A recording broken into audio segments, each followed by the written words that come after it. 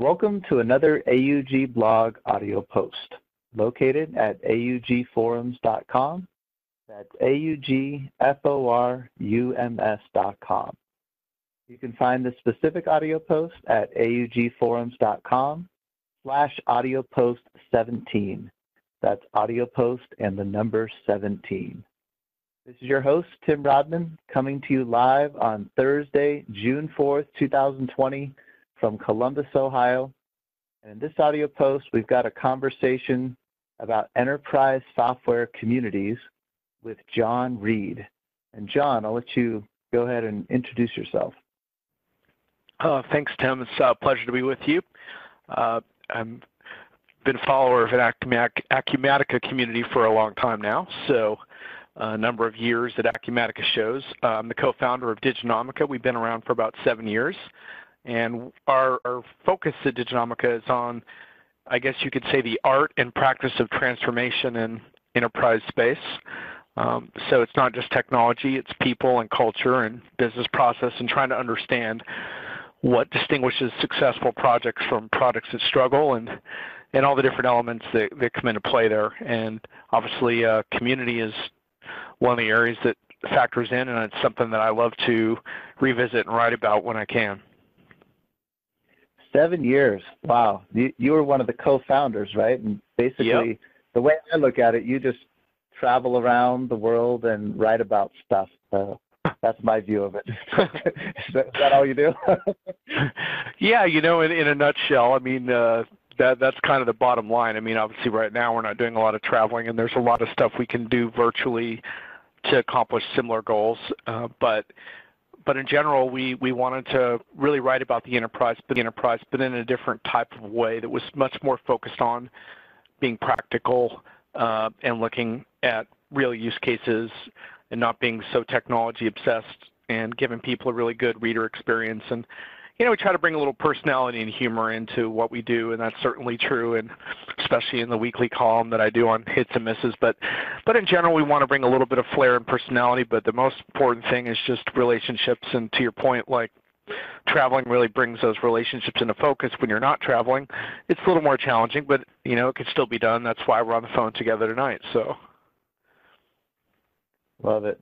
Yeah, I always enjoy reading the articles there. I feel like they're well done, they're in-depth, and it's not just marketing polish like you get on a lot of sites. And so I like the content that you guys put out, and you can tell that a lot goes into it. You're not just writing off the top of your head. It's well researched, and I'm sure it takes a good number of hours to put together each one of those posts, and what makes them real fun to read. So I like what you guys do there. Thanks. Yeah, it's you know, there's a passion that goes into that. That's kind of like, in a way, it's something, if you're infected with it, you kind of have to live with it and just, you know, try to, you know, put that into the work and take some pride in it. But it can be, you know, a challenge sometimes to hold yourself to that standard. I mean, a lot of the people that write on my site, I think, do such amazing work that I'm always kind of humbled and trying to keep up. But, you know, to me, the really rewarding thing is to let the reader into your process and to kind of, you know, tell them, okay, here's the questions I'm struggling with, and here's what I found out. And, you know, that's an ongoing conversation. And so we want to be a part of those conversations. We know that we can't solve all the riddles of the enterprise ourselves, and I think that's one thing we really try not to do, is hold ourselves as experts above other people. It's about facilitating and being a part of the conversation, and hopefully, you know, the best projects and the best you know, communities, it's a range of people and of diverse viewpoints, and you need all those viewpoints in order to make it work. Yeah, I think that diversity of thought is a key element that you have that's hard to get, and that you do it full time, and that you see so many different software products, not just Acumatica. I think that's why I was just thrilled when you were willing to come on and do an audio post talking about community, because I think you have a very interesting perspective, just seeing so many different products. And I thought maybe we could start maybe with your take on enterprise software communities of the past, and then move into where things are at in the present, and maybe even, I know you're pretty big on futuristic stuff, you know, where you think things in the future from an enterprise software community standpoint? What's your history lesson, first of all, on from your vantage point? Well, I think enterprise communities, a lot of them have their origin in developer communities, and developers really pave the way for how communities emerge. I mean, you've seen that some even in Acumatica with the success of your hackathons, for example. But developers kind of always had a natural need and culture and desire to be a part of a group. And one thing, as you saw enterprise communities start to emerge, you also saw that was probably like the first ones I saw of note were probably around the year 2000, but they might have started a little before then. But you started seeing the formation of user groups, which have existed for a long time. I mean, I haven't actually even done a study of when the first, but one would think it started happening in the 70s. Not all user groups are successful communities, but I think the one interesting thing, if I had to pick one thing about the past, is that the community was really based on your website. I mean, there was a very geeky time in the history of online communities where, it was the social network sites weren't dominant yet. We didn't spend all our time on Facebook and LinkedIn and such, and you would have a destination site or two that you would bookmark, and that could include the web communities that you are a part of. And there are some vendors that had some very successful communities back in those days. Community has gotten more dispersed now. When you talk about building a community now, you can't just build it on your website and say, oh, everyone's going to come here all the time. And hopefully you still have a good website community and people enjoy it, but those conversations are going to spread onto different platforms, some of which you don't own and control. Obviously, there's a lot of discussions that happen on LinkedIn. There's a bunch of stuff that happens on Twitter, especially around events. And then, of course, there's a variety of in-person stuff, and some of the in-person stuff is moving virtual as well. But that's the whole thing about the way community has shifted, is now we have to start thinking about, like, it used to be kind of if you build it, they will come. Now you have to build it, and then you have to really drive the recruitment. Just because you built it doesn't mean anyone's going to show up anymore. And then it's kind of like, well, and then you have to go where the conversations are, which is a different way of thinking about it than it used to be. Yeah, it almost seems to me like your community. Is less about the destination and more about the relationships. Yeah. I don't know if it's down to the individual relationships, but you almost wonder anymore across anything, not just enterprise software communities, but you almost wonder if there really is this big cohesive thing anymore, or if it's just all about smaller niche and individual connections. And even look at the way Netflix works, it's just so tailored to the individual, right? I don't know what your thoughts are on really bringing people together in a bigger way.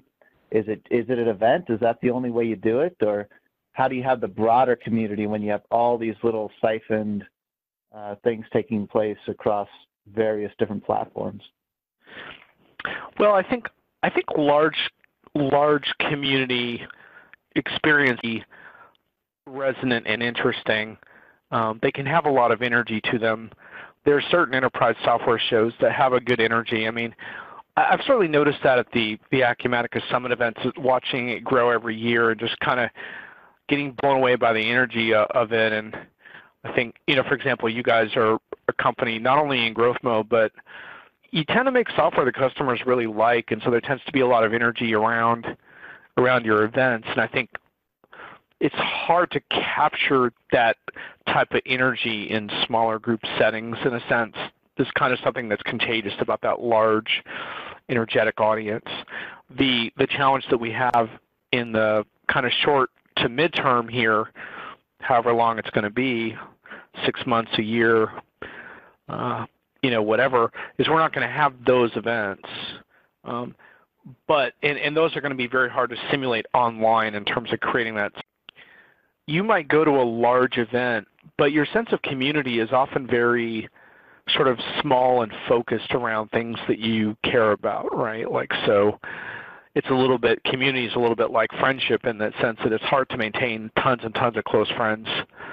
And eventually you kind of glom onto people with similar interests. And online can be very good for that in a sense, because you can have these smaller groups crop up that share a passion for certain things. I've seen communities form around certain projects almost spontaneously, and suddenly you're on an email list, maybe you're on a Zoom call together, and because the fact of the matter is you share certain interests and experiences, and you can slice and dice that in any number of ways. But like right now in the midst of COVID and stuff, I think one interesting example is just how different the experiences by industry, right? Example is just how different the experiences by industry, right? So if you're in the hotel and hospitality industry, you're having an interesting challenge right now. And even within retail, right, there's a whole different experience between fashion, which might be really struggling at the moment, versus, something more like, food service or distribution, which is doing pretty well. So you kind of want to talk with other people in your industry, so that starts to subdivide things, or you want to talk about people in your same role. And so when you're building community, you're kind of thinking about facilitating those smaller group conversations as well, which kind of segue into the one-to-one pieces. But I think the biggest accomplishment is getting those smaller groups of like-minded people interacting and talking. There's such huge value in that, and once you do that, then they tend to connecting one-on-one and LinkedIn and continuing those connections from there. And I agree that the big events, energy is a great word for them. You get just stirred up, and you feel good about the direction of the product when those big events are done well. Curious your take on, I always feel like, though, at the same time, when I go to an Acumatica Summit, especially this last one in Las Vegas, I'm a total introvert, and I go to those things and I just feel exhausted. And like, if I were to design a software conference, the ideal one for me personally, it'd probably be like cabins in a mountain setting, which you're never going to see. But I kind of wonder, though, how many people also feel similarly, especially in something like back office, ERP, accountant heavy software like Acumatica. I'm curious your energy style versus maybe a more low key, more opportunity for individually connecting at an event. Yeah, I mean, I think if you're doing on the ground events, you're trying to give people a bunch of different ways to interact to try to accommodate the different personality types you're describing. I mean, let's face it, if you're a huge introvert and super shy, you're probably not going to go to an event at all because it's just too stressful. And there are people that fit that description. I mean, there's a whole industry around being an introvert in business. I know a couple of consultants who consult on this stuff full time. And, it's an interesting type of challenge. From an event design standpoint, you think about different ways to cultivate connections with people that make it feel more comfortable for people who don't have as easy a time. I do think that we don't do as good a job comfortable for people who don't have as easy a time. I do think that we don't do as good a job at on the ground events with kind of helping to kind of stir the pot a little bit and get people connected. I've been a part for about 8 years now of an on the ground event.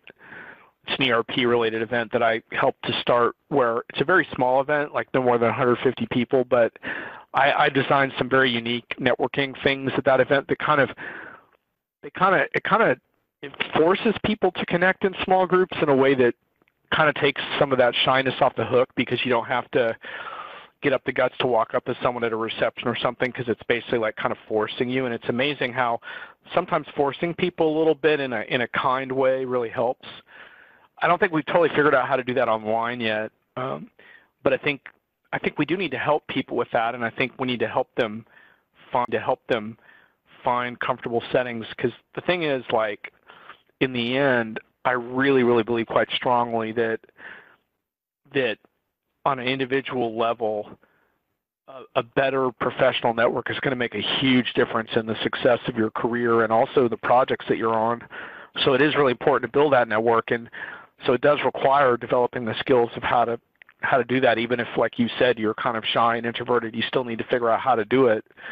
The good news is it can be very fun to build those relationships, but there are definitely times. I mean, I don't have a choice, so I'll go to events and I've got to understand what's happening at these events because I'm writing about them. So, I'll go into lunchrooms and sit down with people. And I wasn't good at that in high school, Tim. I mean, that was not my thing. I stuck with my peeps. And I couldn't have done that earlier in life. And there's still that moment. And it might sound weird because you're just sitting down with people, and then, of course, not just sitting down, but then introducing yourself. And that kind of stuff is not easy for me, but I feel I have to do it. And I think some people, they just kind of figure, oh, I'm not doing it, and then they kind of miss out on something big. You said a word there, fun, that I want to link to an article you wrote, a few years ago now. You interviewed Mark Finnern, if that's how you pronounce his name. And there's one word that came out in there that I think he said, which was playfulness. And I think it's a similar kind of idea that you've got a difference between work and fun. And I think you're talking a little bit about introducing a fun element, but then also that leads to connections. Would you agree? Absolutely. I mean, I think fun and humor and stuff like that are very, very disarming years. He'll start with like a musical intro, and sometimes he'll even have his guests do one too, and someone will whip out their harmonica or something for a couple of minutes. And I find that kind of stuff very disarming, and from that stems like a different kind of opportunity to connect and form those relationships. And so, in that piece I wrote about that a bit and talked about how fun and strategic value aren't in conflict the way we sometimes think. And community without fun it's hard for me to, it starts to feel like just another kind of, it's just a job in a way, or like we get so obsessed with like measuring the results of community or how many people attended this webinar or whatever. I think a lot of those metrics are so deeply flawed, and that notion of fun and playfulness really, people don't think about it, but it can be very powerful. Measuring the results of community or how many people attended this webinar or whatever. I think a lot of those metrics are so deeply flawed, and that notion of fun and playfulness really, people don't think about it, but it can be very powerful. Yeah, it seems like to me the difference between sitting in a conference room versus sitting at happy hour. What are the specific things that make those two different? I think to me one of them is you have to be there, one of them is you want to be there, and an element of fun is there. But I think a lot of it just has to be whether you chose to be there or not, and whether you feel like you're on the clock or not when you're together in that type of environment. So it seems like your take on communities of the past, if we were to look backward, would be more techie, more online focused. Present for a moment, just look to the future. And I think COVID kind of puts an interesting spin on it, especially if you think that COVID type situations could increasingly happen, or if it's just a once in 100-year event. I guess maybe take COVID aside for a moment. You just look to the future. Do you see enterprise events just becoming higher priority in terms of travel and the in-person side of it? Do you see them being more regional, or do you see them just kind of being the way they've always been? What's your take on looking towards the future with enterprise software communities? So I think I'm trying to think of the right phrase, because there's nothing, I don't want to say there's good things happening right now in a sense, because it would be, this is obviously an unprecedentedly difficult time for a lot of people, but but from the standpoint, I suppose the silver lining is that we're going to be deprived of, this is my opinion anyway, we're going to be deprived of in-person events for long enough that we're going to have to get a lot better at the virtual part and making the virtual part better. Because we know that a lot of online virtual events and opportunities to connect are really failures from the vantage point of real connection. It's mostly, I call them brain dumps, but it's informational stuff, droning on in webinars for 45 minutes to an hour, then maybe asking a question or two. And that type of format doesn't foster community or relationships, and I make the arguments in my articles that it's not a good business case to do those types of events anyhow. But the point is we're going to have to get a lot better at the virtual stuff, and I think even some of the virtual event software is going to get better. So that's going to happen, and then eventually we are going to get more on the ground events again. And the time frame of that we can talk about, especially in the sort of 1 to 3 year window. We'll see a lot more of that, and eventually we will have the large scale events. They'll still play a role, but I do think that there's going to be more interconnection between the larger events, and I think we'll see a lot of regional stuff before them, but we're going to find ways of combining face-to-face and virtual. But if I had to make a guess, I would say that the virtual is going to be more important in the future, and the face-to-face stuff will be important as well, but it just won't happen as often. It will happen, but I think we're going to see much more of a blend of the two that works well for people. But some of the speculation is a little bit difficult because, like if you want to look out 4 years from now, for example, like we're going to have a vaccine in 4 years. I feel confident in that. Huge as far as people's willingness to travel to things like events. Large scale events. So we don't know the future of that exactly, but I do think we will eventually see a blend of the two, with virtual playing a more important role kind of in between the face-to-face things that we go to. If I think of kicking off an implementation of Acumatica, it seems to me that most implementations nowadays are done primarily remotely, at least the blocking and tackling aspects of it. But at the same time, you have to have that in-person at least a couple days on site to kick things off.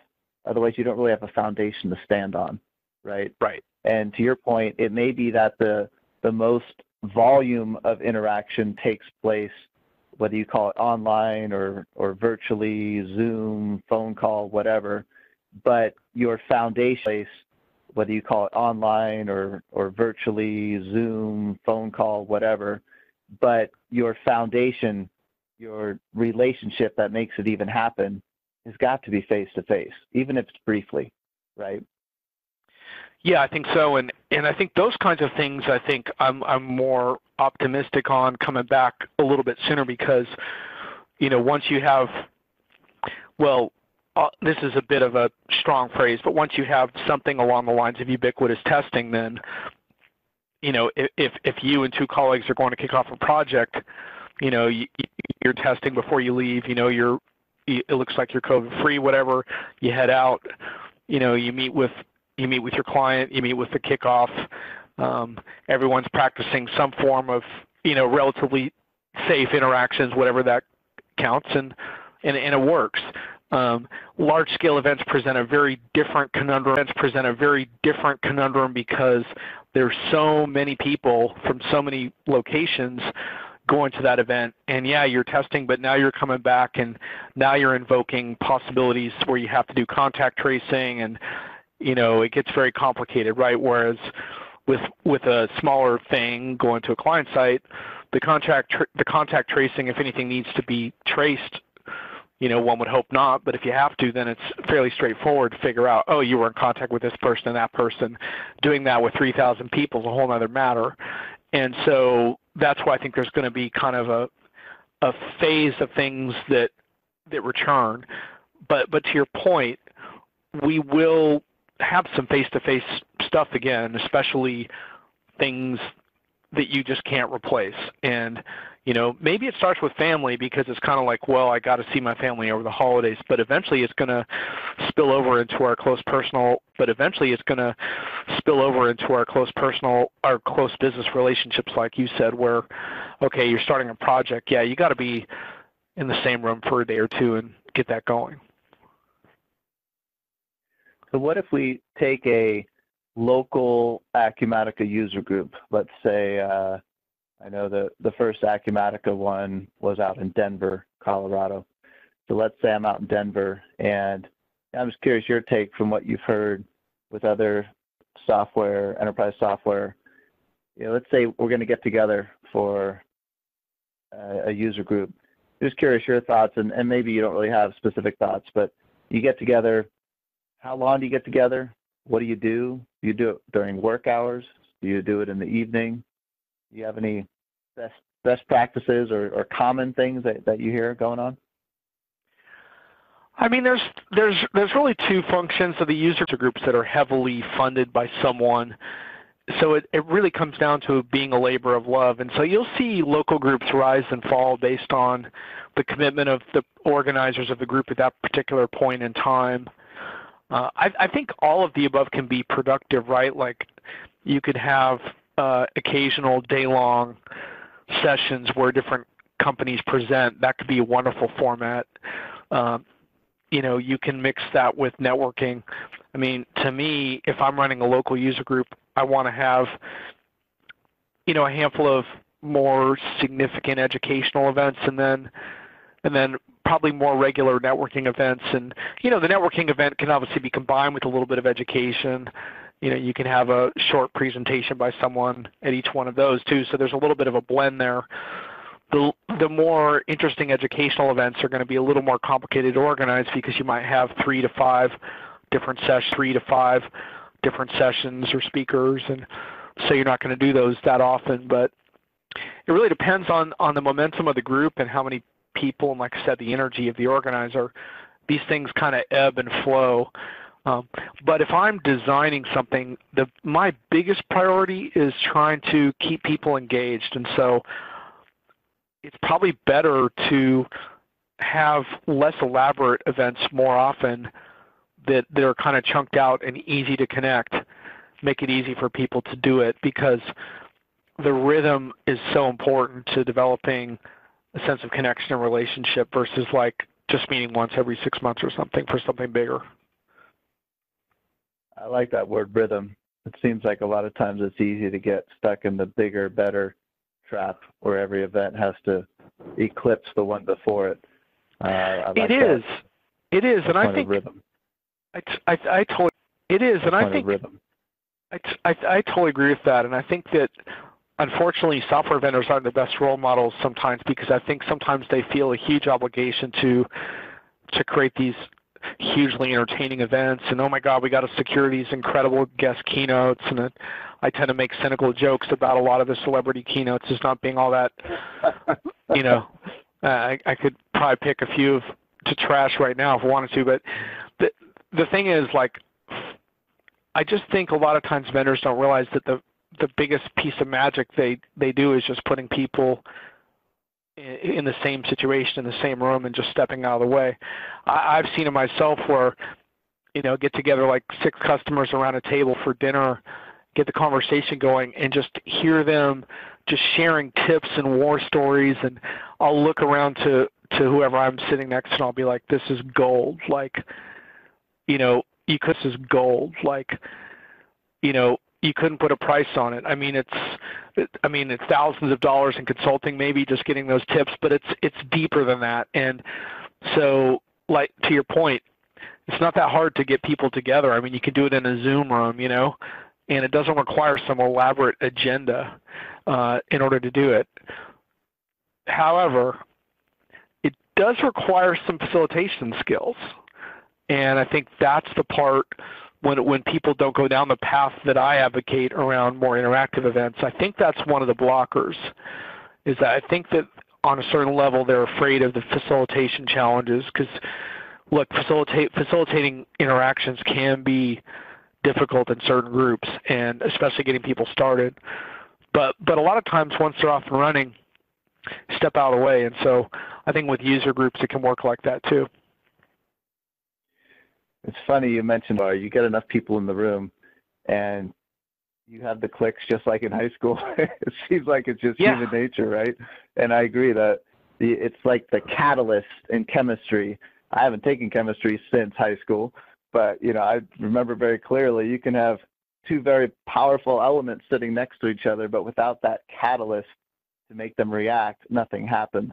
And right. I agree. That's what's the magic sauce that does that is a good question. And how do you do that regularly on that cadence? That rhythm that you mentioned. I think that is a real important skill to building community. Yeah, and I would just say that you have to really the design of events is very, very dependent on the number of people, right? So and the amount of time allotted. So let's just pretend like we're doing a Zoom event. We have 5, 10, 20, 50, or 100 people. Like those are radically different events, and you have to have a different event design for each one. And it can be done, but it's just very, very important. And in general, though, like if you have a relatively smaller event, your emphasis has to be on making sure that everyone speaks up. I mean, you need that structure. And what I find is that at events where you don't have that, like certain kind of alpha personalities end up dominating. And to your point, someone who might be more introverted and quieter, it can be kind of an alienating experience for them. And so that's where the facilitation part comes in. I would argue that you need some structure before you move into more unstructured interactions. A lot of times the kind of, the classic is just going around the room and making sure everyone addresses a certain point. But again, you have to design that for different amounts of people. It works differently, but that's sort of a key takeaway is that the Wild West kind of format can backfire. What I'm hearing is that there's not really a formula or algorithm. We're not dealing with computer software. We're dealing with people, and that requires thought and energy to put it together. And so I'm curious I have two contrasting things, I think, but I think they're related. One is when you look at what you've seen with enterprise software communities, I think you have two approaches. One is independently owned versus publisher owned. And then the second thing to contrast, and I think they're very related, one is a community as a hobby versus a community as a business. It takes to put in there, that translates pretty quickly into dollars. And so I'm curious your take on, the likelihood of communities even thriving outside of a publisher because they can't become profit centers, whereas a publisher can look at them as a cost center. If that makes sense. Yeah, I don't think there's any right or wrong answers to those questions, but I think you've kind of summarized the trade-offs. I mean, there can be something wonderful about grassroots communities that are not funded by the publisher or the vendor, but to your point, they could be harder to sustain and manage. There are certainly ways to do it because you can start creating membership fees and stuff, but now you're creating organizational structure, and that can be a challenge for the individuals involved. Vendor-sponsored communities have that advantage of having more funding behind it, and so some of the hard work of administering events and stuff like that can be handled by the vendor. The danger is that top-down community doesn't ultimately work. So you get into trouble there. There's no one right answer to any of those questions, and I've seen it work in all the ways you've described, and I've seen it fail in all the ways you've described. So I'm not sure that I can say one way is the best, but the one thing, and I got into this in sort of that same piece of the art of enterprise community a couple of years ago, was one of the key takeaways was don't muzzle your community leaders in supervision and brand talking points. Give them room to be bold and outspoken. So if you have a vendor or publisher community, however you describe that, and the community leaders aren't able to be open in their concerns about your product or situations, once you start, for example, censoring posts, now you've muzzled the community. Now the community is going to atrophy. Now, which is not to say that there can't be community rules and norms, but that's the thing where vendors get sensitive around, like, oh, you criticized our software, so we're deleting that post. Delete a few more posts like that, and suddenly you've taken the wind out of the sails of your entire community vision. So you have to figure out how to allow people to speak their minds and how to realize that that criticism is gold, because you can take that to improve your product and come back and say, hey, what do you think now? Do we do better? You know, so yeah, I think there's no one way, but you're right. There are very different dynamics between like community as a business versus grassroots. Yeah, I think we're very like-minded on that, and that I know you've used the phrase edgy content in the past, and I Yep. like that as well, in the sense that I don't think you have community without chaos, community without chaos. If it's too controlled, Exactly. I just don't see community really flourishing. And, you know, my tendency is to tend towards the side of chaos, because I just feel like in this day and age, you can't keep a lid on things anyways. So rather than fight it, why not embrace it? And, you know, to your point, it's going to come back and positively benefit the software ultimately. If you're really a company that has the capacity to invest in developing the software, if you hear about a big pain point, you'll be able to address it, right? But, you know, there is that flip side of, especially from the investor standpoint, and especially if you're a publicly traded company, then things can get messy there. But from a pure community standpoint, I personally opt for chaos over control. Absolutely. And the one thing I would say is that there, especially online, there is such a thing as a troll, and you do have to have strategies for dealing with trolls. And you know, it's a tricky thing, because when you deal with that, you can wind up feeling, you know, people saying, oh, you censored this or that. I'll give you one quick example from, I moderate my local town community on Facebook. It's the hardest moderation job I've ever had. And the main reason I do it, well, aside from like making a contribution, I guess, is because it's such a huge challenge. I learned so much. And I kicked someone out of the group because they're basically trolling. And you can tell trolls because they're kind of like looking, it's not so much what they're saying, but they're kind of looking, you can tell they're looking to disrupt and get attention, and the conversation's not getting anywhere. It's different than being critical. It's like you can tell they're going to just keep doing it. And one of the troll's best friends on the group was like just throwing me under the bus after that because I kicked him out of the group. And she's like, you don't let people speak your mind in here, and you know, you don't allow people to be themselves, and blah blah blah. And what I responded to her, I just said, well, what are you still doing here then? You know, it's like, why did I let you stay in the group then? You're still here. I haven't kicked you out. You're speaking your mind. And it's tough stuff. It's almost lose-lose. Like, yeah, but you took some kind of action. I guess you had a spine. That was But the good thing was it eventually diffused the situation, because she realized, hey, he's got a point. Like, I'm still here. And 4 years later, that outspoken woman is still in the group. And, you know, we're not best friends or anything, but she's still outspoken and says what she wants. But the thing is, she's not a troll. She's just very opinionated, and that's different. And so these are the things you kind of figure out. And I mentioned that just because we're so dependent on online community right now, and I think it's much harder to be a troll at an in-person event. I suppose it can be done, but it's just difficult to do. But online is just so easy to be disruptive, and also just to be careless with what you're thinking. And so skillful moderation is definitely part of this, but it's a skill that you can learn. I'm curious, in that example, did you have multiple people that had the vote on that, or did you have the full authority to kick someone out of the group? Full authority. And not every community works that way. But the whole thing with this is it's my group, and if you don't like the vibe in this group, there's other local groups you can be a part of. So it's like pick the one that you want.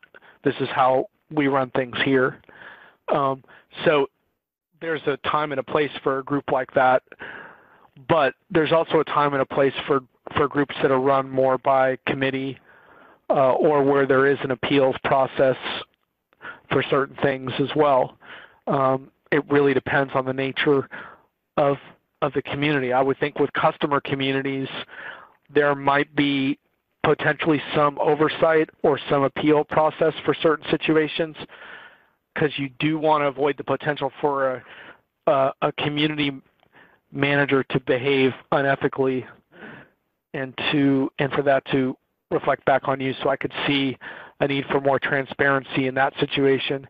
In mine, it's a little more straightforward, which is there's a ton of groups like that. So just, each one is moderated differently. So take your pick. Yeah, I think you're hitting on another important point of community, and I don't know what the right word for it is, whether it's vibe or flavor or community guidelines or even the rules. I almost feel like it's almost somewhat organic, like the way your body expels a foreign agent. It's not necessarily according to a list of things that you check a bunch of boxes and, yep, okay, you met all those criteria, you're gone. It's almost something organic that just kind of naturally doesn't fit the vibe or feel or whatever it is in the community. What do you think? Yeah, every community is going to develop its own set of norms, and they're not always going to be the same. But to your point, there's always going to be some messy edge around a good community. It's never going to be like, some sort of perfect culture, but yeah, every community is going to develop its own norms, and the best communities really develop their own, and don't require a whole lot of top-down control. I mean, the one thing that I really wanted to mention that I didn't, and I think it's one of the most important points in the podcast, so I do want to get to it now, which is that we've seen the rise of business user communities in recent years, sort of beyond the developer communities, and those are becoming, I think, more and more significant as we get into this era of customer success. And we could have a long conversation about that, but bottom line is that it's kind of like the subscription-based software economy and the SaaS economy is taking hold, and that means that it's no longer about the big upfront sale and then you walk. It's all about building on that success within your customers and hopefully getting renewals and selling more stuff. You're not going to do that if people don't believe in what you're doing, and community is a really big part of that. And a lot of these vendors have figured out how to engage more business users. And so in the present tense, because you were asking me about history, present, and future, we're seeing the rise of a lot of business user communities right now in a lot of different vendors. And I think Acumatica has developed a pretty good business user community, for example. So we're seeing much more of a rise of that. What I want to see in the future, and what I think is going to be even more powerful, is what you might call the community mashup. I want to see these barriers broken down. So I want to see business users and developers and designers, and design thinkers, or whoever you want to call them. I want to see them all hanging out together. I want to see vendors, partners, customers, consultants. I want to see them all part of the same community, interacting in the same rooms and events, because you can't. Those distinctions are very arbitrary between these types of groups. We all have the same stake, which is to groups. We all have the same stake, which is to make these projects better and more successful. And what we've learned again and again is that we need more iterative and agile approaches to projects, and we need to break down those barriers so we know about the different constituents that we're serving. And that might even break down eventually into more externals of the customer, of your customer. The more all those people are in the same community, the more power that community is going to have. So in the future, I'm looking towards more community mashups. Interesting point. I've never considered that. To me, it's like it's hard enough to get people together with a common interest to go across developers and business users. That's I like that. Well, let me give you just one example of that. I've been to some hackathons like that were very interesting, where there was a design of a business case that involved much more functional and designer and off the code. So everyone was interacting together at that point, the same whiteboard. Now the hackathon format has its limitations there, because once the developers start to code, you're kind of waiting on them to code. So there are some limitations of that format in some ways, but it was fascinating to be able to watch such a diverse group of constituents, but they're all talking about, like, what does the software need to, what does the end result need to look like? And for developers to then go into their hackathon code with those conversations at heart, they've already had those conversations with business users and project managers and everyone involved. Really cool. And that to me was like powerful. Now, are those people going to go have dinner with each other afterwards? Maybe not. I mean, the thing with these mashups is that you're still going to ultimately glom on to people who are similar to you for the most part, aside from some kind of remarkable odd couple type friendships, but kind of friendships, but kind of those mix-ins can be really neat, and they can kind of really stimulate the rest of it. I like that. Yeah, hackathons really lend themselves to that, because you're still at least focused on a project. You're not just hanging out at the bar. So you can get different people together focused on a common thing. But then it's still fun, because hopefully the setting is kind of a fun setting, and maybe there's food involved or something to keep you fueled. Exactly. I did a couple of Acumatica hackathons last couple of years, and a similar kind of a vibe. I think one thing I struggle with, curious if you have a take on this, is just the time limit. And it was a similar experience that you knew you had about 24 hours. So you had to get coding pretty quickly. And then you're up front, certain people are involved, and then you're sitting around when then the coders are involved. Curious if you've seen anyone do anything unique to accommodate that challenge. I haven't. I have some ideas about it. I mean, it's never going to be totally perfect, because some of the coders are going to stay up all night in some cases, and no one else probably wants to do that. But I think what I might do is design, if I were doing this, is design a format where when the developers go to code, the rest of the people, which could include, like, let's say you're doing something for like nonprofits, solutions for like coronavirus monitoring or whatever. Like, so you have people like building apps or whatever related to whatever geography monitoring, whatever it is. So the developers go off to work. Well, what else could the functional people be working on while they're waiting on the developers? The things that come to mind are things like, what would be the business plan? What would be the project plan? What would be the project plan? So it might be interesting to set up a hackathon where you then kind of try to unite those elements at the end. And so you're not just presenting the finished app that you've come up with, but you're presenting your go-to-market plan that's been built alongside the app. Now, obviously, it's a little limited because the developers are separate at that point, because they're trying to concentrate, so they're not part of the other discussion. But that might be a way of keeping the other people busy while the developers are coding. That's a good point. Just off the top of my head. Yeah, if I think about Acumatica hackathons the last few years, they've kind of evolved that way, that the more and more attention is given to the presentation and also to the storyline that you're presenting the solution in the context of, and even having some props, things like that. Like someone did something turning on a lamp with like an if this then that type of a solution. But a lot of it just has to do with describing the pain point and the story behind it and why the solution matters in the real world. I think that's a good point. You don't have to just sit around and wait to see if the code actually works. You can still tell a story even if your code isn't fully functional. Yeah, and I think eventually you could figure out how to really tie that into productized stuff, where it's like, hey, like we'll present this to a board of Acumatica folks, and at least one of these will be productized, or you have to figure out how to do it in a way that's, that protects everyone and doesn't like, overcommit people. But like, because to me, like, it's like it's not just showing off the app. Like what if you kind of made the pitch of like, here's why we should turn this into a real thing. Like, here's the business case for turning this into a real bona fide app that customers could download in the future. And, just kind of interesting to think about how you would pitch that as part of your final presentation, developers or coding or something. So I think there's ways of doing it.